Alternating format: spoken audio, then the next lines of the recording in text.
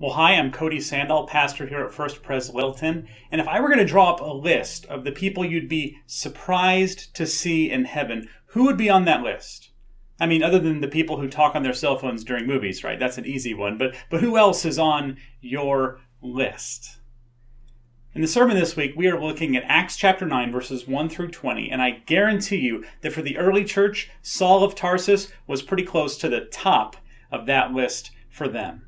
So imagine Ananias' surprise when he is told by God to go help and heal Saul. I mean, would you want to help and heal someone on that list for you? But flip that around for a second and consider it from Saul's angle. When have you, like Saul, been given a second chance?